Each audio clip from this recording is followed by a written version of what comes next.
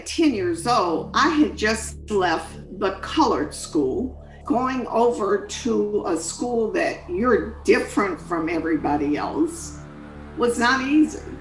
She said, we have a new student, her name is Annella, and she pointed to the back of the room and said, your seat is located in the back of the room. As a person of color, I also knew that I had to do the job 5 times better, because if I didn't do well in that position, I would close the door for others behind me.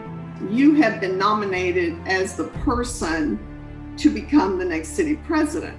I told him, absolutely not, because I knew there were 5 men that were politicking for that position. He always would tell us, if you don't, who will? It's really short. It's short, so enjoy life. Annella Metoyer came from humble beginnings. Starting in a colored school, Annella didn't quite fit in due to the color of her skin. Yet when she transitioned to a white or integrated school, she didn't quite fit in there either. She faced daily challenges, yet remained ever curious, determined, and driven. She rose through the ranks of the banking industry to become the city president of one of today's major banks. Her inspiring story is found in her #1 best-selling book, Dare to Be the Change. Annella has a unique perspective on leadership, race, diversity, and what it takes to be successful. She says that every challenge carries within it the seeds of an advantage. She has devoted her life to sharing her story of adversity, of hope, and tackling the fear that often grips us. As a veteran of the business trenches, she has a ton of life-changing insights to share. Don't miss this incredible interview where we cover leadership, coaching, communication, motivation, influence, and confidence. Welcome to the LifeWorks podcast.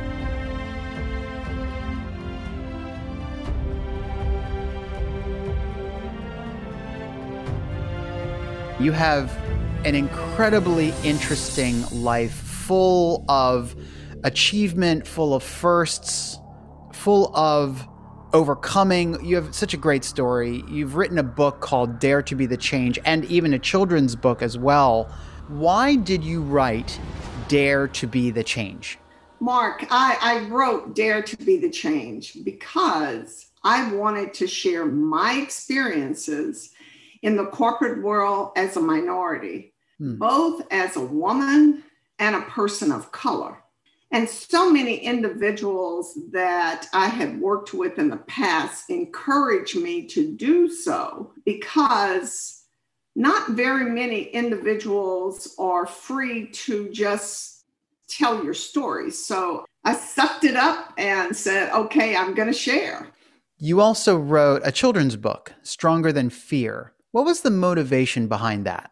The motivation behind Stronger Than Fear comes from my grandson. One day he came over to visit us and he started telling me a story of a young man that was bullying him because he has curly hair like his grandmother. So we had a conversation about that, and I shared with him that I'd like to have some more conversation the next time he came over. So I wrote a quick draft about a little boy that was struggling with a bully. And when he came over, I brought him in my office and I said, read this and see what you think. So he read the first couple of paragraphs and he said, Nana, that's me. And I said, yeah, it's your story. And I would like your permission to put it into a children's book. And he said, Nana, the one thing I would ask that for you to do is to make it a little bit stronger in the sense of putting a dog in it with me. So could you change it up just a little so that the kids won't know it's really me? And I got to tell you, Mark, when the book was published, the following Christmas, we gave a book to each one of the grandkids in the family. But I had him read the book with me to all the kids sitting in a circle. And just that small space watching him read that story, because it's his story, to the children gave him strength. So now when he talks about bullying, he refers back to the book of Stronger Than Fear. And he will always tell smaller kids that starts bullying, he'll tell them, that's not nice. You're bullying. And that's not the way to be a good person. So in the journey of that particular book, it's made him a better person. And he's also sharing his story to help others become kinder in this world. So I want to get into your story. Take me back to when you were a child. Tell me about 10-year-old Annella. What was she like? 10-year-old Annella. I was probably the most curious person around. I asked so many questions. I wanted to know so much about everything.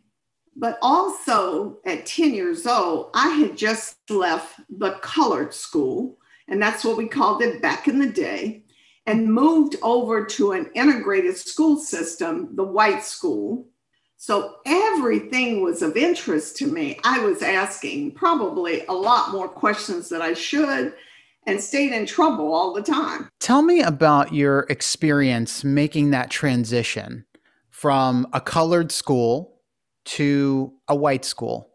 It was hard, Mark. It was not easy, because going over to a school that you're different from everybody else was not easy. I remember the first day that I walked in, my mom took me to school. I was in the 5th grade, and the school teacher met us at the door. She introduced me and said, we have a new student. Her name is Annella. And she pointed to the back of the room and said, your seat is located in the back of the room. So as a child, the room looked huge. And the steps to get to that desk seemed like forever. I turned around to look for my mom, my mom was being ushered away by the principal. And then from the back of the room, this young man yells and he says, look at here, we didn't get a black nigger, we got a pink nigger. And that is how my journey started in an integrated school system. Tell me about some of the most memorable moments or adversities that you had to overcome, because you're fairly fair, actually. So tell me a little bit about what it was like to be a fair-skinned person of color integrating into all of that, and what were some of the challenges and adversities that you had to face and overcome? When I think about that, I think about the space of just not fitting in different activities. For example, I was selected as a cheerleader, had a lot of energy, wanted to do as much as I could to prove myself that I could be as good as another cheerleader. However, the families of the small town that I grew up in would not allow people of color to go over to their homes. We made different decorations for football games, posters and different things. Annella had to make those herself because she was not allowed to go over to the teams' homes in order to make those particular posters or decorations. So it was always something a little different for us growing up as a person of color. In your book, you talk about how you turned adversity into your advantage. How did you do that? So you mentioned that I am a lighter color in skin color. And when you are in that space, you have the opportunity to sit in rooms that others may not be invited into. So that became an advantage.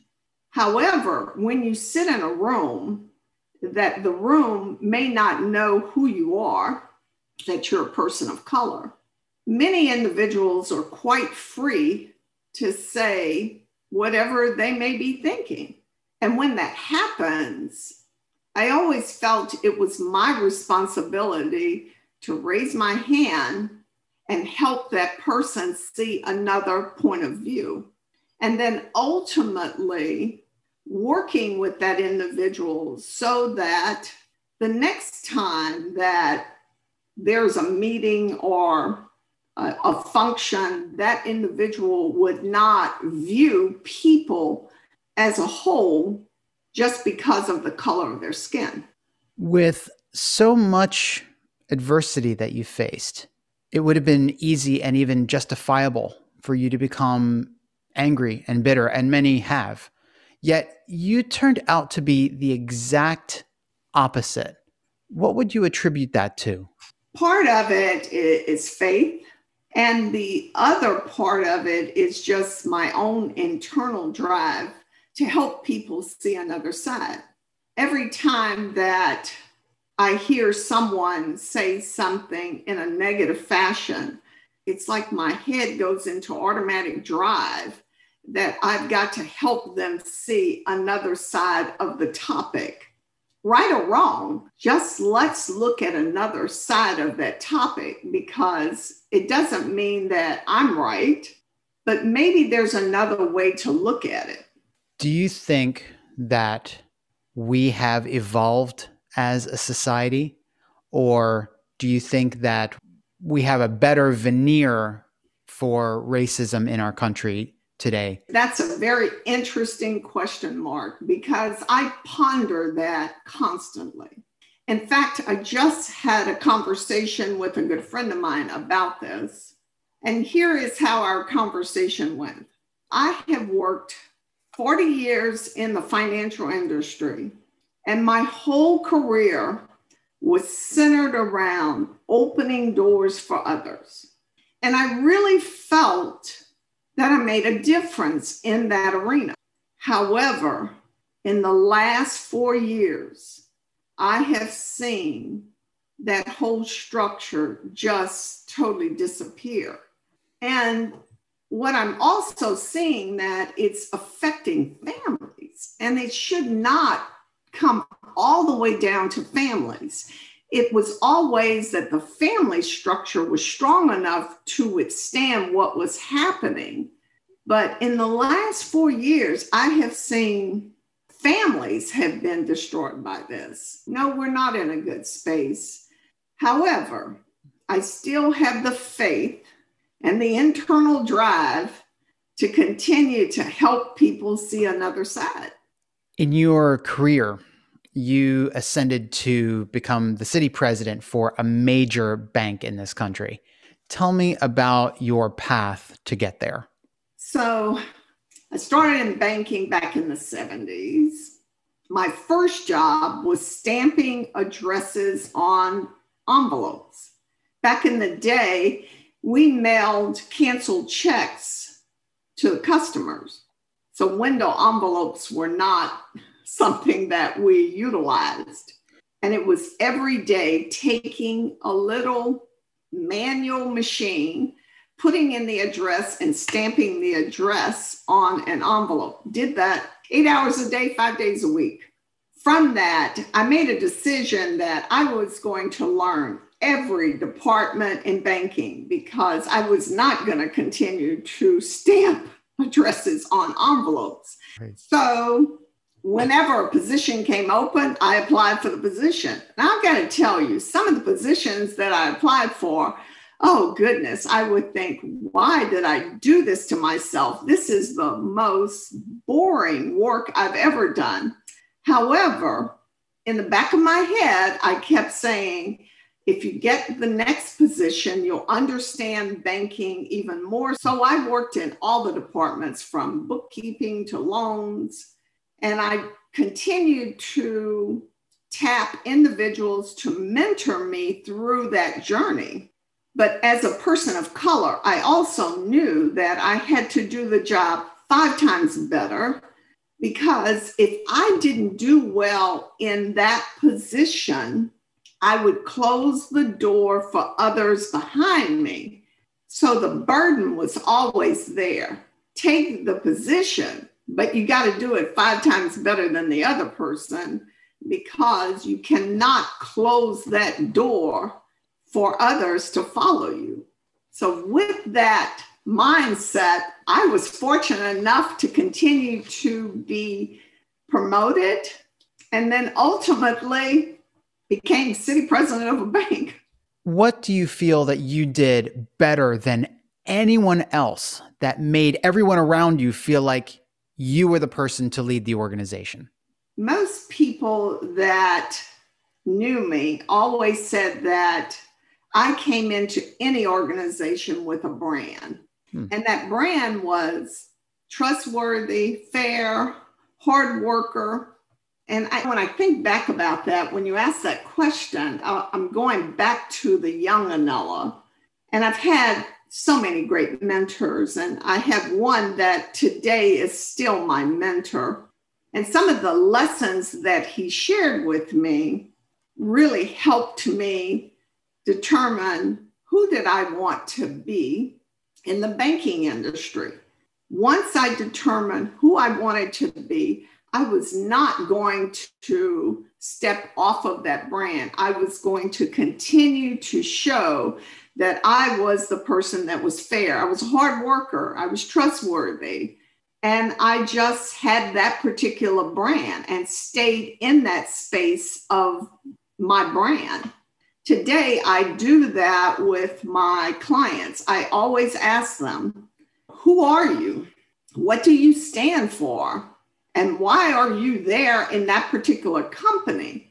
Because I want them to understand when someone looks at you and gets to know you, do they understand who you are? Because you do not want to be that individual that one day they see she's fair, but then the next day they see this person's not trustworthy. Determine who your brand is and stay there. Do not make excuses. If someone comes up to you and say, Annella, and people would come up to me and say, Annella, you spend too many hours at the job, you work too hard. That was part of my brand, and I was not going to give it up. It sounds like there was a real intentionality about your identity that you were bringing forward. Was becoming the president part of that brand, or was it a result of your brand? It was not in my journey at all. The position that I was in was the top of the level, and that's all I ever wanted to do.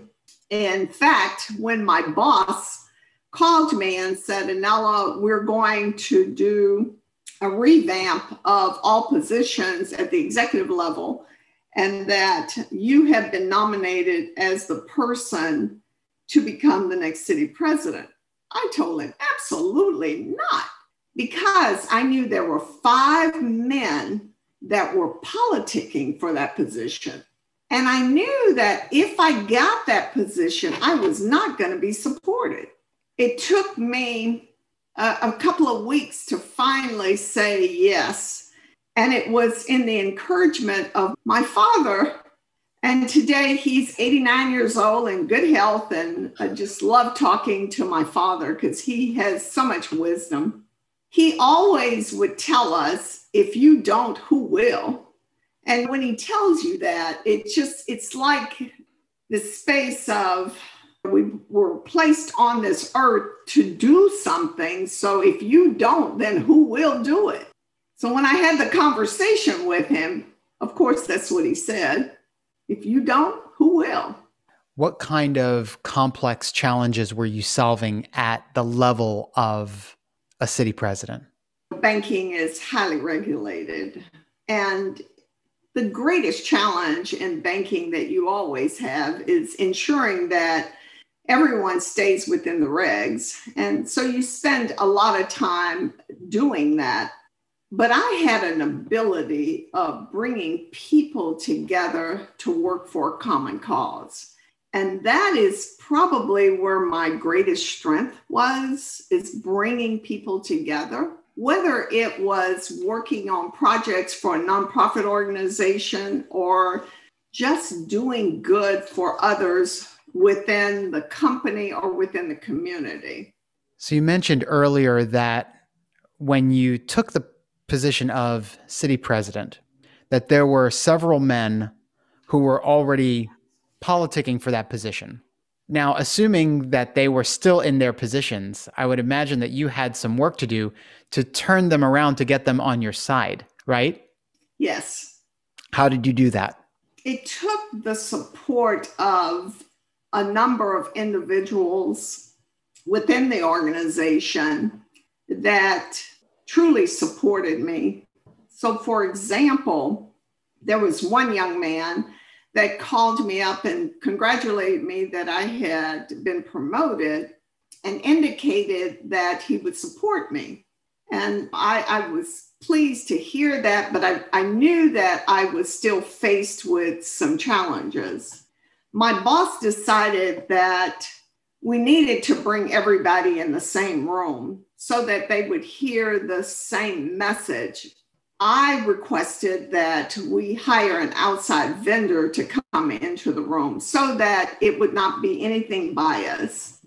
The meeting started out really good, had a lot of great conversation of working together and looking at the challenges and what we would face and what we needed to do in the next year, 2 years, et cetera.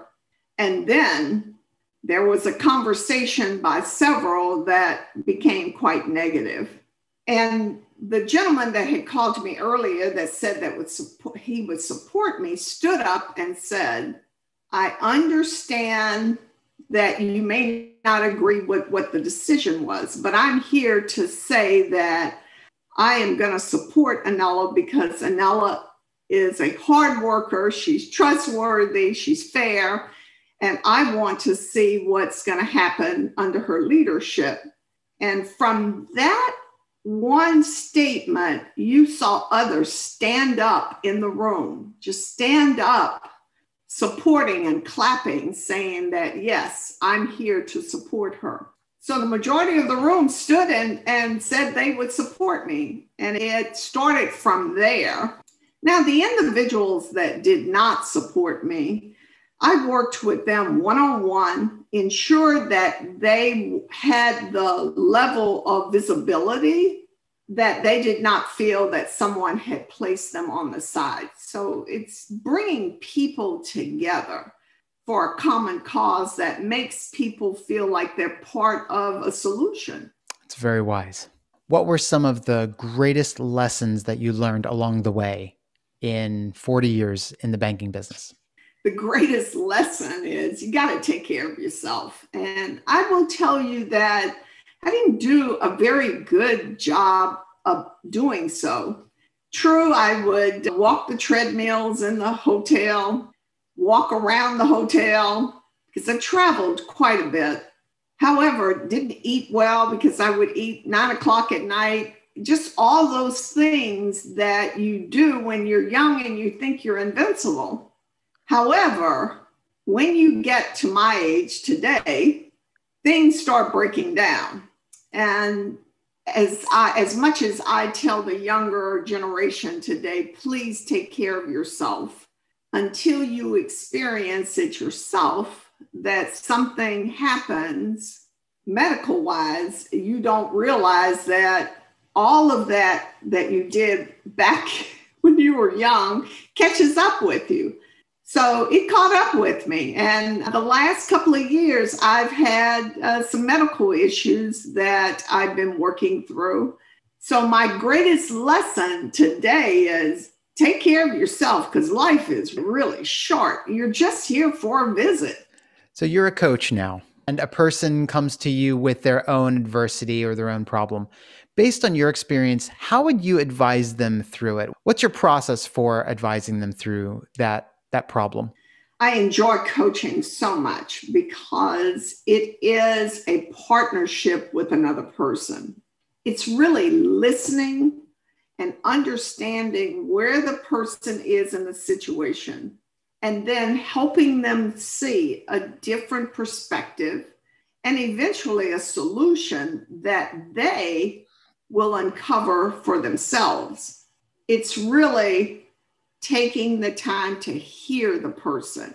A lot of times when something in an adversity issue is going on, you have your own biases and you're not really hearing what the person is saying. That's why coaching, when I talk to individuals and they're struggling with that, I always ask, so do you have a mentor or a coach that you can have some conversations with so that they can help you see something different and then ultimately find your solution? So a lot of it is about helping them to find their own solution. Absolutely. Absolutely. Because I will tell you, Mark, people have it within themselves. They do. And when you're coaching someone, you will pull that out of them. And then ultimately, they will stand on their strengths and no longer see themselves in the space of just having opportunities. It's about really focusing on their strengths. In one of your talks, you discuss becoming the voice in the room. Where did that talk come from? And how does a person build the confidence to do that? That topic is really from my life in the financial world. Sitting in a room of executives of 35 individuals, and as in any meeting, there is a voice that's there that everyone's listening to, whether it's the facilitator or several voices that are in the room. The voice becomes very powerful when individuals seek that person out. One day I was sitting in the room and there was a conversation that was going on about an individual that was going to be promoted. And so everyone was giving their input. When this particular person spoke, everyone listened. There were other individuals speaking. However, they were saying the same thing this person was saying, but no one was listening to everyone else, which, I sat back in my chair and said, why is this person being listened to? And everyone else is saying the same thing, but no one's listening because this person is the voice in the room. So how could Annella become that voice in the room so that when she speaks, that individuals will listen? And I knew that wasn't going to happen overnight. You've got to have the confidence to understand, just to speak up, to understand how to be heard in the room. One of the gifts that I definitely had was about 30 years ago, I was introduced to behaviors, understanding different behaviors, whether the person was analytical or the person was dominant. What type of behavior was being heard? Most of the time, the behavior was dominant. And because I'm very analytical, I got to process things. I got to sit back. I got to listen. I got to understand before I'm going to speak up. I had to really think through, how am I going to change my approach when I walked into the room to become that voice? A coach of mine that I had a conversation with said to me one day, which was changing for me, said to me, how will you show up for this meeting? And of course, I'm thinking, how will I show up for this meeting? I'm going to show up. She said, no, think about that. No, how will you show up in the room? How will you be that voice? When you walk in the room, how do you show up?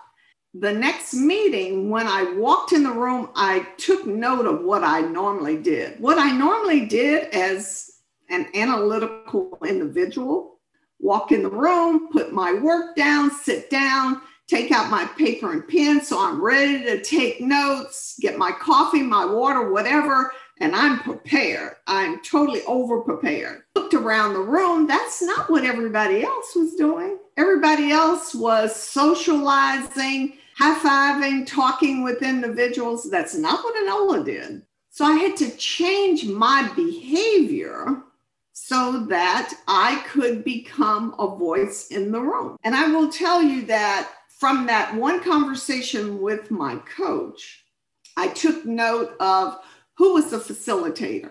If the facilitator was dominant, I had to be very direct, get to the point when I was communicating.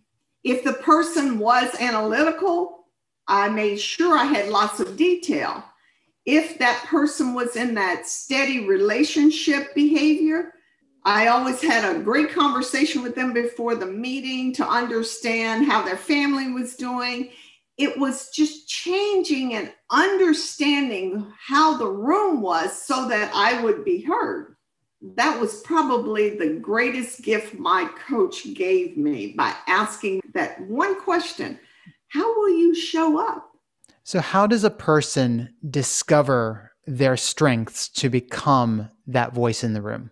Great question. Who better to know your strengths than yourself? Earlier, I mentioned to you that when I start working with a client, I ask them, answer these questions for yourself. Who am I? What do I stand for? And why am I here? I always start with that to understand how they see themselves. True, I will do a survey to understand how others perceive them. Ask some simple questions. What are they doing? What could they improve? Something really simple, so that I can understand not only how they see themselves, but then how others perceive them. Once I get all of that information, then we have some conversation about understanding how others perceive them and their strengths, how they see their strengths, and then start working around establishing, so what is your brand? And really focusing on those particular strengths. I'll give you an example. I coached an attorney once that told me, and now all I like doing is research. I don't want to go in a courtroom. I don't want to do, and she went through quite a number of things, of the things she didn't want to do. But what she really loved doing was research. Research is definitely a strength of hers, because it's what she makes her feel full, makes her feel that she's giving back. In that conversation, then we place that on the strengths. Now, I will tell you that when someone talks about their strengths to me, we also conquer their opportunities as well, because I'm not going to leave those on the side. I have a client right now that is working on the space of not being analytical. And the job requires this person to be analytical. They have a lot of other strengths, but the analytics is what's needed in the position. So we're talking about, so how do you strengthen that opportunity so that it does not give you the sense of being a failure? Because that's not what we want you to be. We want you to really hone in on your strengths. One of the questions that I asked this individual, I asked her, now what your strengths are. How are you communicating that? How am I communicating that? What do you mean by that? I said, so how are you telling your supervisor? How are you telling the folks that you work with? That's your strengths, so that the next project that comes around that could lead to you getting a promotion, are you telling them what your strengths are? Never had that opportunity, Annella. You haven't? So you do not get a performance evaluation every 6 months, once a year, at a minimum once a year, having that conversation so that they understand your strengths, because it's, again, building on your brand so they know who you are. So those are the conversations that I have to help people understand what is your strengths, and let's really focus on that. I will also tell you that I've had clients that discover their strengths and then find out they're in the total wrong job. And then it's the conversation of, do you really want to continue to stay in that space, or do you want to maybe look for something else that you can utilize your strength? A lot of your work requires you to take someone from one level and take them to the next. If you were to take someone, say, who was an individual contributor or a manager, for example, how do you take that person and develop them into a leader, someone who could take on broader, greater responsibilities? How have you done that in the past?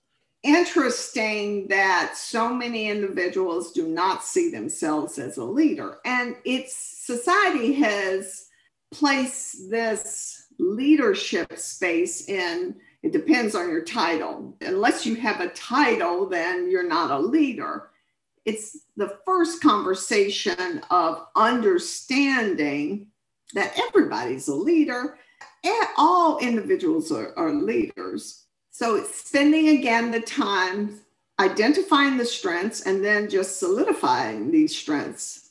Still comes back to your brand and helping them see, so what are you good at? When I look at myself, I knew my behavior was very analytical. And in the financial world, you got to be analytical. So to sit down and look at a report, that's fine for me.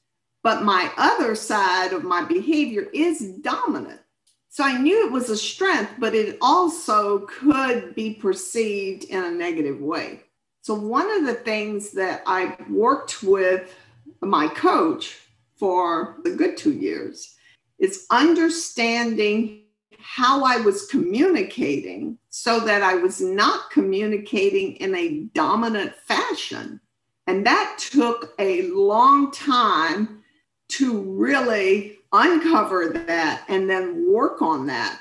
Because again, if you don't know how people perceive you, then that's a blind spot. And then ultimately, it will not help you in your journey of growth in your company.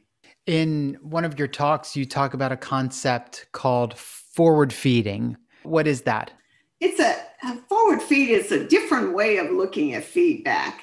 You can't change what happened in the past. So think about it, Mark. The norm is you ask permission to give feedback. That happened way back here. I always give feed forward. Let's look into the future. Here is the feed that's a forward thinking. In the conversation, I always ask for permission. Do I have your permission to give you some forward feed? And it's just looking into the future because it can't really change what happened in your conversation in your past. So can you give me an example of what that might look like? I'll give you an example of what I always did when I gave a presentation or anything, and I still do it today. After I do a presentation, I will find somebody in the audience and I will go up to them and I will say, could you give me some insight into how well I did and one opportunity of how I can improve? And so that person will always tell you how great you did, but I will not let that person off until they give me one opportunity of how I can improve in the future. That's a very powerful way of asking that question because you're inviting the feedback, essentially. I normally have to explain. I'm not asking back here what the feedback was, what happened over here.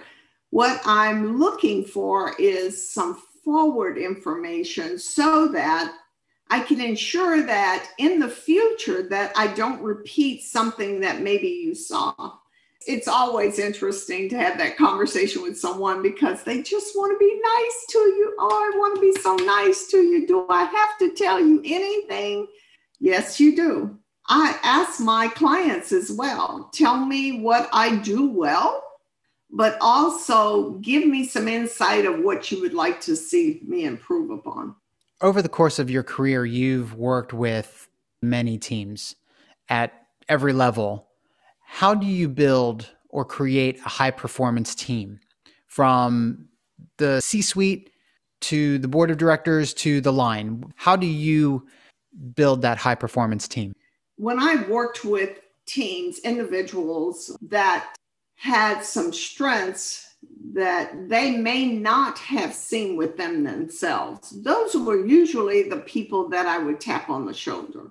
I always focused on their particular strength and then had some conversation around how we can build upon that. Again, it's taking that person and helping them reinforce that particular strength so they can become an asset for the team as well as the company.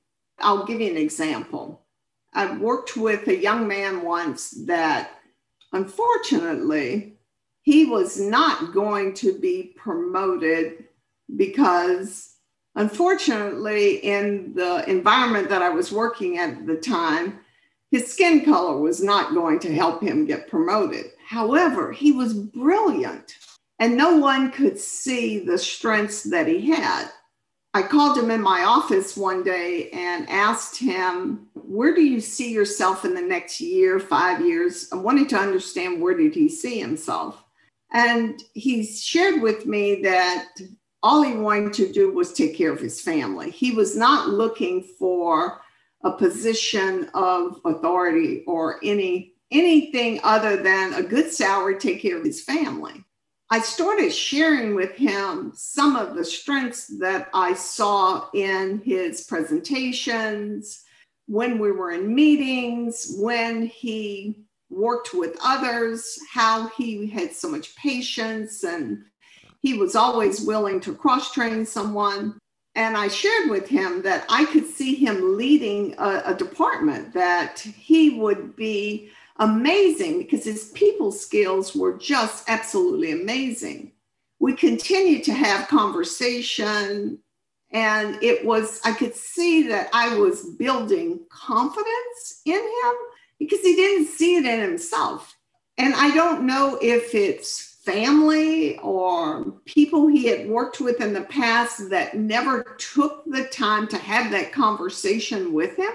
As we continued to have those conversations, one day there was an opening for a supervisor position. And I called him up and I said, you're ready.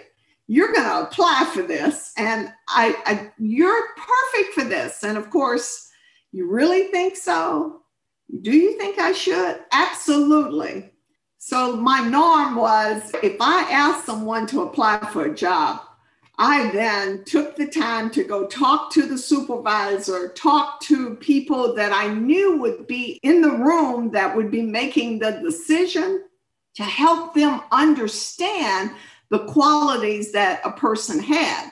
When this gentleman got the job, I could still see his face because months before, never thought that he would even be considered for the position. From that, continuing encouragement and then ultimately continue to be promoted. Today, this person is still at a high level position. Of course, I feel like a proud mom because I know the conversations we had back in the day that put him on that path to continue to be promoted. And I got to tell you, when you leave an industry, as banking was the love of my life, and individuals reach back out to you and say, hey, Annella, you remember when I was a teller and you had a hard conversation with me? I hated every moment of that conversation with you. Do you want to know what I'm doing today?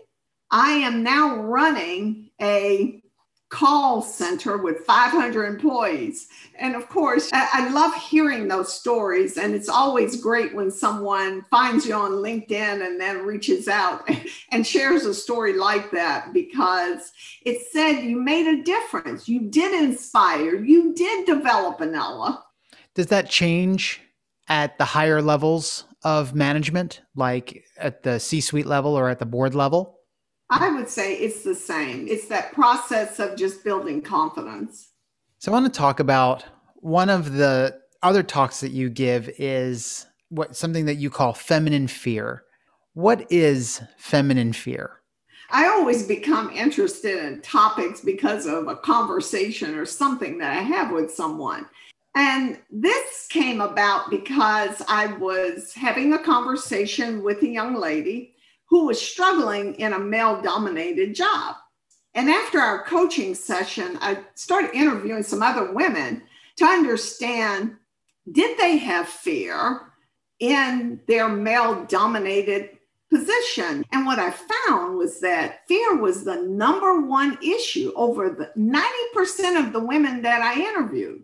And it always showed up in either the first or the second conversation. And it was always the fear of losing a job, fear of not being promoted, fear of being promoted, and then the fear of failure in that promotion.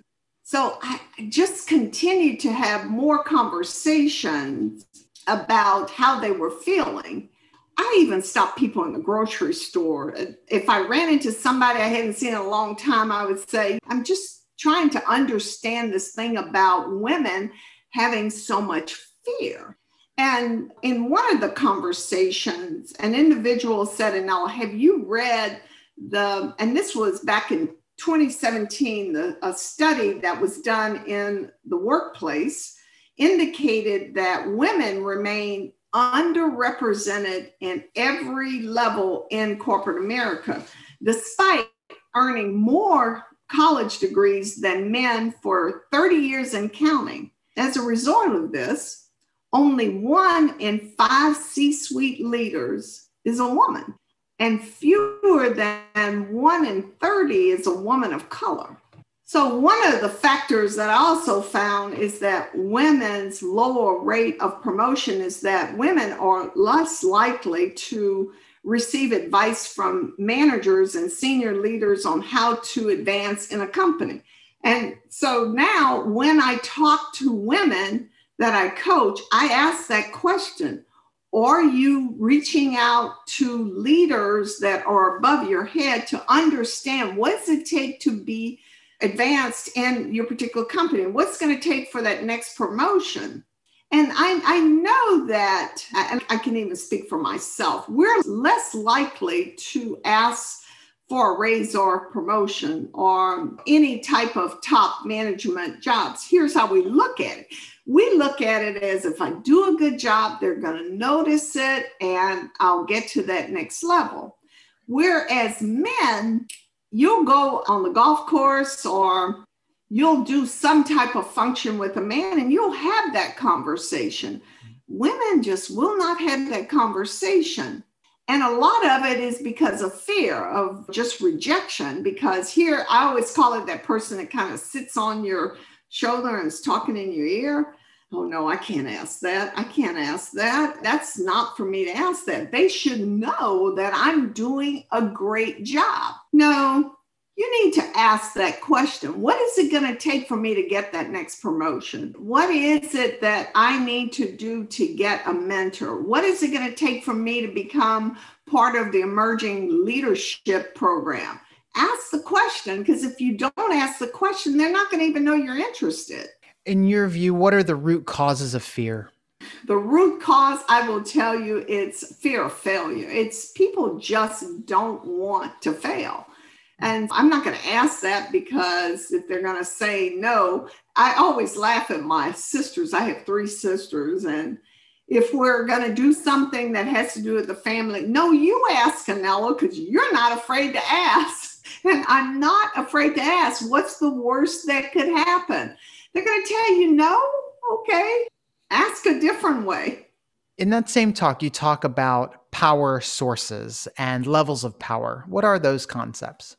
Your power sources, it could be spiritual, it could be a coach, it could be a family member, your network, it could be helping others, it could be physical activity. It's tapping into something that gives you a foundation to overcome your fear. And my power source has always been my father. It's just, he has always been there for me. When I have this thing that's speaking in my ear that says, hey, no, you shouldn't do that. That's just not the right thing. I go to him and he will always give me a sense that, yes, Annella, if you don't, who will? And it's that foundation to overcome that fear of moving forward. So whatever your power source is, one of my sisters, her power source is definitely spiritual. And I got to tell you, I admire her because she is really strong in that space. That's her power source. So everyone has a power source, but do you really tap into it? What about levels of power? There's actually 3 levels of power. You have power, but you might be losing it or you might be misusing it. So when you think about people that you encounter, they have a lot of power, but they might be misusing it. And so that's not a good view. Or you have no power because you're completely powerless, or the power is available to you, but maybe you haven't claimed it because of why? Fear, because you just have not claimed it. How do we become a power source for others? Mark, I'm certain that you're a power source to others, just what you're doing today and from the interviews you've done. But a great example of a power source is just being a coach or a mentor, just helping someone to overcome something that may be caused because of fear. I want to ask just some more general questions. If you could share one secret of your success, what would that be? Living my brand, inspire people and develop people. If you're going to do anything, determine what your brand is and live it. If you could offer one piece of advice to the world, what would it be? You can't be everything to everyone. Just be you. And what is the greatest lesson that you've learned either in life or in business? Always give back. We receive so many blessings daily, even though we discount some of the blessings that we receive. Woke up this morning, that's a blessing. Absolutely. So when you think about that, work with a nonprofit. I am a big advocate of nonprofit. One of the ones that I work with is the Women's Resource, where we provide financial literacy for women. We teach classes to help women. And imagine today, after a pandemic, how much that is needed because so many people are hurting. Give back some of the blessings that you received. Absolutely. And what you're doing in the financial education space is really admirable because it's needed in normal times, let alone pandemic times. What do you want most for your life? I just want to enjoy life because when you get older, you realize it's really short. It's short. So enjoy life. I've asked you a lot of questions. So I want to open the floor to you. Are there any other final thoughts that you want to share with us? I'd like to share that I've got a new book that's going to be coming out this year. It's called Now What? Managing a Sudden Transition in Your Career. It's stories that others have shared when they were on a journey in their career and they thought nothing's going to happen. And then one day somebody walks in and says, it's over with. We're going to have a reduction in force. I took all of those stories and put them together in a book. And it's really something that I wanted to share with the world to help people understand that you can overcome a change like that and move forward. Look at me. I have moved forward from a 40-year career. I'm a coach, I'm a speaker, I'm a writer. I have done a number of things that I've moved on and enjoying life. Fantastic. Your story is amazing. You are amazing. And people really need to get to know you, Annella, and I'm so honored that you took time to be with me today. Folks, her books are Dare to Be the Change, Stronger Than Fear. Her website is AnnellaMetoyer.com. Please find her, reach out to her, get to know her as I have. Your life and your career will not be the same. Annella, thank you so much for spending the time with me and for sharing all that you shared with us today. Mark, thank you. It's been a pleasure talking with you. Hey guys, thanks for watching. If you enjoyed this video, click the subscribe button to get the latest content and check out these other great clips from the podcast.